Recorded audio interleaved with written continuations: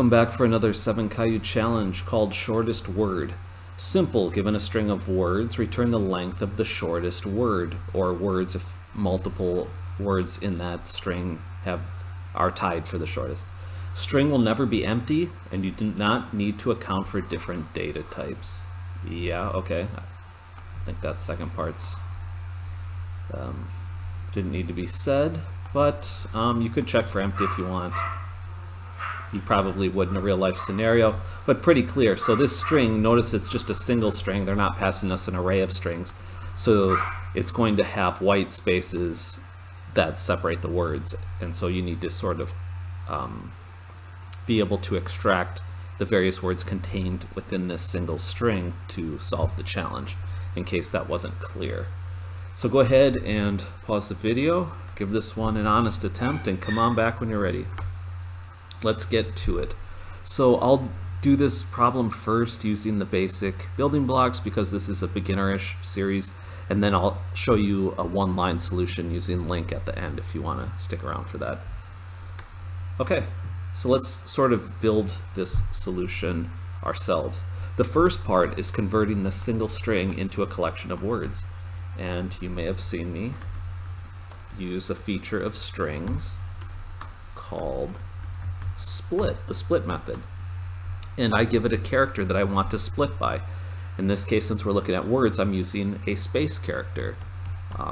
If you're working with a comma separated variable file, maybe you want to split by commas, but you can put whatever you want in there. Typical is a space. So when I do this, and you can look this up, use your search engine, type C# string split, you'll land here. And I realized I do this a lot where I just say string split, and you may have noticed there isn't an overload specifically for that, and you may have been wondering how this works. I'm not sure if I ever explained that, but real quick, let's go to the top of the document page for string split, and you'll notice, wow, lots of overloads here. You got lots of flexibility for using this. And I'm using one with I'm just passing a char, right? And you notice this one has a char, but it's got other things, and this one has a char, but it's got another parameter as well. Well, when you click on it, you'll notice that the second parameter is what we call a default parameter. Notice this weird syntax where you've got the equal sign. That's not what we usually encounter, right? So what this means is that if you don't provide this second parameter, they will automatically inject this value in for the second parameter. And that's why I get away with writing it the way I do, where I only put one parameter in here. I'm not writing comma and then putting my string, what do they call it, string split options. I'm not even specifying it because it's none. If I needed something other than none, then I should specify that. But if you've ever wondered about that, that's what's going on. No magic. So good. When I call this method, if you want to again look at the documents, you'll notice it returns a string array. And that is what I listed here. Called it words. I thought that was a very fitting name for it. So once we have the individual words, we could sort of go through, examine each one, and keep a running tab on what the shortest one is. So I'll make a counter variable here. Let's say shortest length. And I'm going to initialize mine to -1 because that's just a symbol to me that the value hasn't been set yet. No word's going to come back with -1. That's an impossibility, right? It doesn't make sense to say a word has length -1. So that's just how I know. I suppose alternatively you could use in 32 I think it's called max value, and that's just the largest possible number that can fit in a 32-bit integer, which I think is 2.1 billion, 2 and some change, 2.147 or something billion. You can look this field up if you want to see it. If there were a word in here that was 2 billion letters long over that, then yeah, I suppose in theory you could run into trouble. I don't see how you wouldn't practice. And then if you knew that your string would never contain words over a certain length, you knew it would never be over 100, you could start with that. You just need some value, some initial value that won't be encountered in the data that you're using. I'm going to stick with -1 for mine. And then it's a matter of iterating over the collection of words, right? We know a couple ways of doing that. You could use the int I equals 0, I is less than words.length plus I, right? This is the usual loop that we're accustomed to. Since I don't actually need to index into this collection, I much prefer here the for each variant of this, where I could say string word in words. I like this one much better in this case. So for each word, I'm going to check a couple things. I'm going to say, first of all, if shortest length is equal to -1, that means we haven't encountered a word. We're on the first word, and whatever that word is, it should be the new shortest length, right?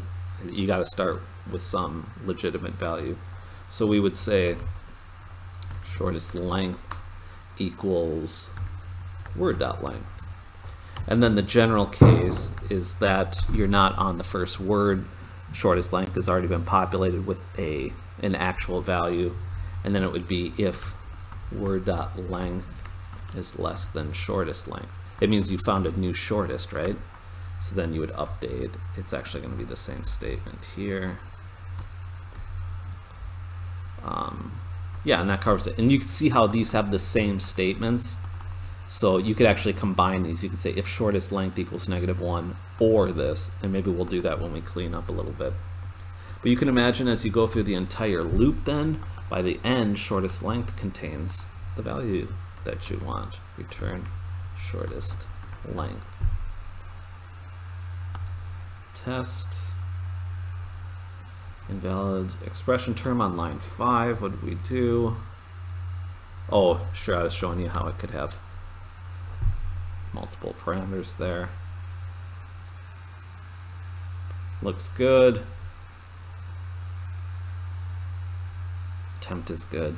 So yeah, let's clean this up a bit. We could say, since they're both executing the same logic, I could say if shortest length is equal to -1 or the current word length is less than the shortest length, then just update it. That fits well enough. Good. Okay, so as promised, I will also show you a more advanced way of doing this using LINQ. But make sure you're comfortable doing it this way too. So in advance, I'm going to go ahead and bring in the system LINQ namespace so I can use those methods. And then if you want, pause the video again and see if you can find the LINQ method to do this. I'll give you a hint. You're going to start from here with splitting the words up into an array, and then from here you want to find the minimum length. See if you can find an enumerable method that can do that. Like I said, keep these open. Keep the methods, enumerable methods open in some tab.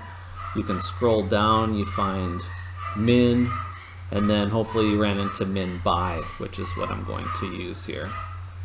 Returns the minimum value in a generic sequence according to a specified key selector function, which is what I want. I know it sounds a little cryptic, but let's see. Actually, they might not have an example here, but that's okay. I'll give you an example we'll look at. What you need to know. We know that this parameter isn't an actual parameter. It means you're going to call it on an enumerable of some type. And so your actual first parameter is this function of source to key selector. And that's how we're going to tell it how to determine a minimum. That's why I used min by instead of min. Min is more like when you just want the minimum element in the array and you don't need to specify any kind of logic to go with it. Like if you have a bunch of numbers and you just want the lowest one, you can call min on that. Min by gives us this opportunity to specify how the minimum should be determined. Returns the value at the minimum key in the sequence. So remember, we're working with strings, right? Words that are strings. So remember, we're going to get a word back, and that's going to be important for returning from our method. So let's do this. I'm going to delete this since we're not going to need that. All right, return string split. We know string split gave us that string array. It's an array of strings. So from there, we know that arrays are enumerable, so I can call min by on it. And then I got to give it that function that we were talking about that says how to determine the minimum. So for my parameter, I'm going to call it word, right? Because we have an array of strings, and each one, I think of it as a word, but use whatever variable name you want. This part isn't a keyword or anything. It's something you make up and name. It's like your parameters to your methods, right? That's exactly what it is. It's a method parameter. They called theirs S, but you could have called it str or anything. So with each word, then, we want to return the word's length. And so at this point, we found out that min by will return a string. It's whatever type our enumerable is. In this case, it's of type, it's an array of strings. So since they want the shortest length, this part gets us to the shortest word. So how would we finish the job? Access the length property of that word. See how I'm kind of chaining these methods together? So hopefully that's clear to you. If not, this is more advanced. It's just something to start to observe and become comfortable with. It's okay if you don't follow all the way. So I'll go ahead and hit test. Good. Hit the attempt. And golden. I'm going to go with this. I think it's pretty clear what it does. Very short, expressive, clean. So I'm going to keep mine. You can submit the previous way if you like.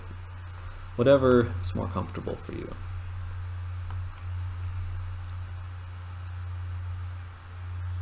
And then, sure, they did the same kind of thing here with min. That's fine. This was more like our original way, right? You kind of go over each string. They started with max value, like I said, instead of -1, so you could do it that way too. Min, lots of min. I used min by. This one did some ordering first and then just took the first one. So you can imagine it split it into an array. It ordered them from shortest to longest with this order by, and then transformed, right? Because after order by, it was still a collection of words arranged from shortest length to longest length, and then the select, we know, projects each element into a new form.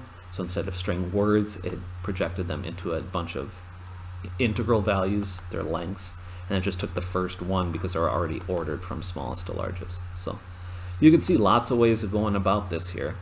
You know what to do. If you have questions, hit me up. Otherwise, I appreciate you watching. I'll see you in another video. Thanks.